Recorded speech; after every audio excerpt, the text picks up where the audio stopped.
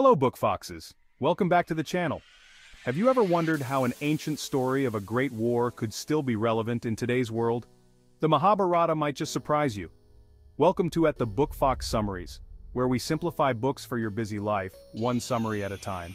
Today we're diving into the epic saga of the Mahabharata, an ancient Sanskrit epic traditionally attributed to the sage Vyasa, story that has shaped the spiritual and cultural landscape of India for millennia. It was composed over 5,000 years ago, making it one of the oldest and longest epic poems in the world, with over 100,000 shlokas or couplets. This epic falls within the genres of mythology, ancient literature, and religious scripture. It's not just a story, but a text that has influenced countless aspects of Indian philosophy, culture, and art.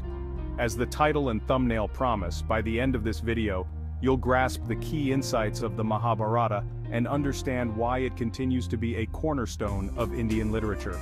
Also, you'll have all the essential insights to decide whether the Mahabharata is the right choice for your next read, purchase, or exploration. The Mahabharata tells the story of the Kurukshetra War, a colossal conflict between two factions of the Kuru dynasty, the Pandavas and the Kauravas.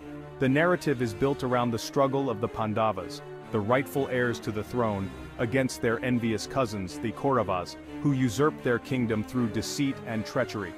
The central theme of the Mahabharata is Dharma, or righteous duty, and the moral dilemmas that arise when personal desires clash with societal obligations. The epic explores the consequences of these conflicts through the lives of its characters. Let's introduce the key characters. The Pandavas, Yudhishthira, Bhima, Arjuna, Nakula, and Sahadeva are the protagonists, each embodying different virtues like righteousness, strength, and wisdom. Opposing them are the Kauravas, led by Duryodhana, whose ambition and envy drive the narrative towards the inevitable war. Other pivotal characters include Draupadi, the shared wife of the Pandavas, whose humiliation is a key catalyst for the conflict, and Karna, the tragic hero who stands by the Kauravas despite knowing his true lineage. As the story progresses, each character undergoes significant development. Yudhishthira's adherence to truth is tested repeatedly. Arjuna faces a moral crisis on the battlefield, and Karna's loyalty to Duryodhana leads to his tragic downfall. The Mahabharata delves into several profound themes: Dharma, which means duty; karma, the idea of action and consequence; and the eternal struggle between good and evil.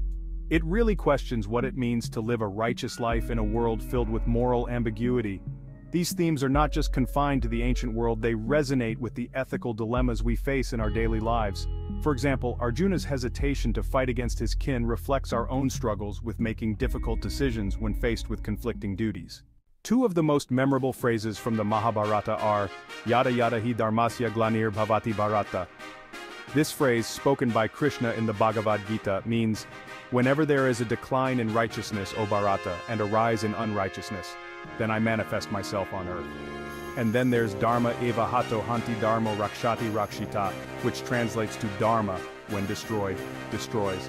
Dharma, when protected, protects. The first phrase highlights the concept of divine intervention in the battle between good and evil, a key theme in the Mahabharata. The second phrase underscores the importance of adhering to one's duty, as failing to do so leads to self-destruction. What I find most fascinating about the Mahabharata is its relevance to modern life. The epic doesn't shy away from exploring the gray areas of morality, making it a timeless reflection on the human condition. In today's world, where we often face conflicts between our personal desires and our duties to others, the Mahabharata offers valuable lessons on how to navigate these challenges with wisdom and integrity. In summary, the Mahabharata is much more than just a story of war. It's a profound exploration of life's greatest questions: duty, morality, and the consequences of our actions. Whether you're interested in philosophy, spirituality, or just a compelling narrative, this epic has something for everyone. As promised, you now have all the information needed to decide if the Mahabharata is a book you'd like to explore further or add to your reading list. If you're someone who enjoys deep, thought-provoking literature, the Mahabharata is definitely worth your time. Even if you don't read the entire epic, understanding its key themes and messages can greatly enrich your perspective on life. And here's a bonus tip for those who make it to the end. If you're interested in exploring more of Voices of India, a journey through Indian literature, then The White Tiger is another must-read that delves into similar themes with equal intensity. Thanks for joining us, Book Foxes.